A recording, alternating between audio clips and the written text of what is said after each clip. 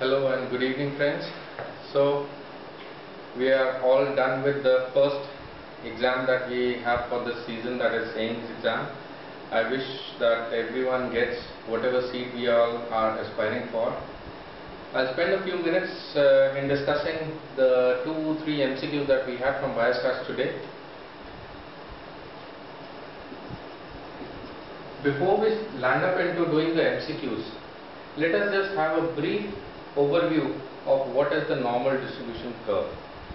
If we look at the normal distribution curve, also known as the Gaussian distribution,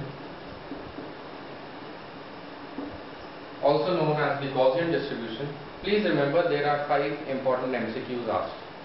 First MCQ, that it is a bilaterally symmetrical curve.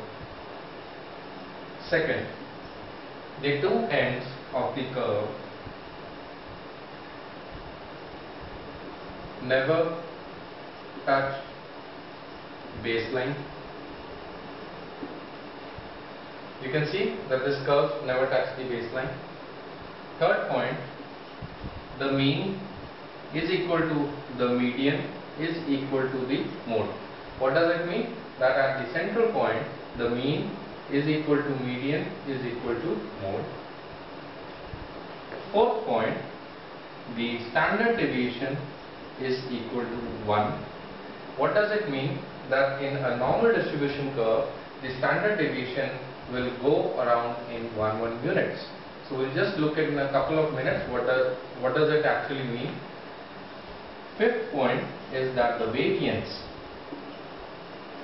which is given by the formula is the whole square, that is also equal to 1, and the area under curve is equal to 1.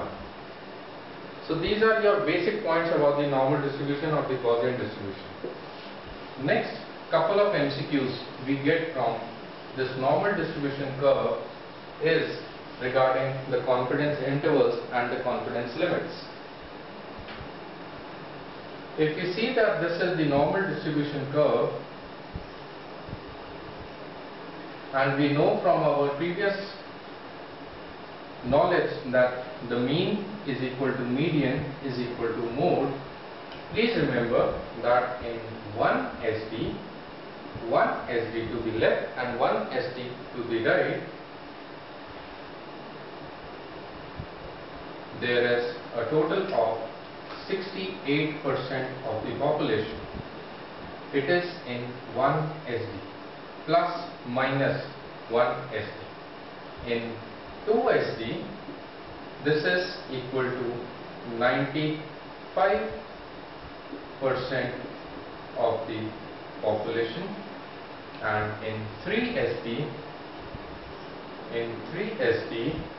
this is equal to 99% of the population. So what does it mean?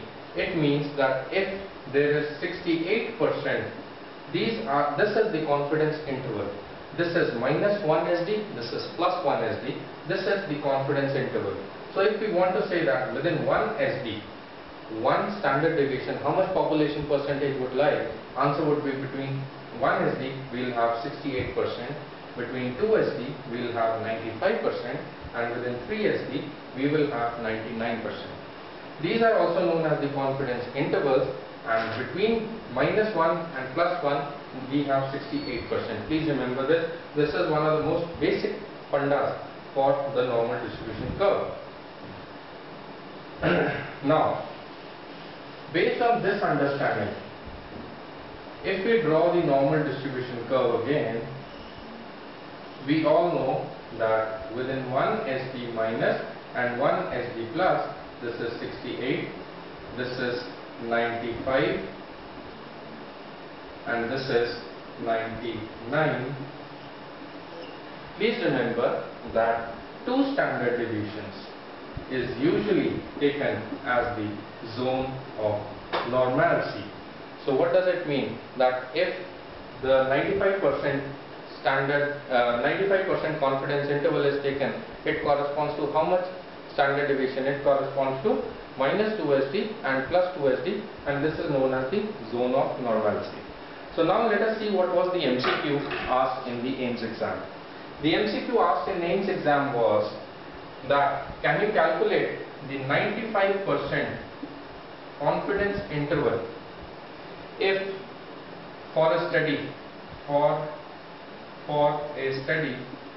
with prevalence of the disease as 10% and the sample size or the number of cases was 100. So how to calculate the confidence interval? Please remember a simple formula, that confidence interval is given by prevalence plus minus 2 times of the standard error. 2 times of the standard error. So what is standard error? So let us see what is the formula for standard error. Standard error is given by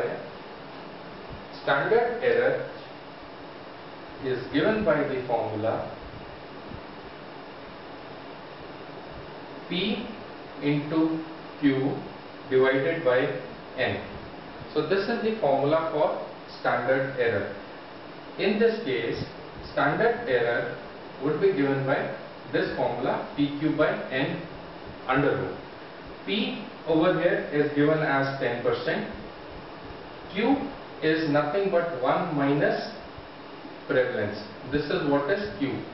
So what will be 1 minus prevalence? That will be 90 divided by sample size, that is 100 whole root under root. So this will be given by 900 divided by 100 square root. This is equal to 3. So what do we get over here? That the standard error is 3. So let us see what the answer is. The answer to this question would be confidence interval at 95% will be given by 10 plus minus 2 into 3, that is equal to 10 plus minus 6, that is equal to confidence interval 95%. Confidence interval is equal to 4 to 16. So that will be your answer in the MCQ number 1.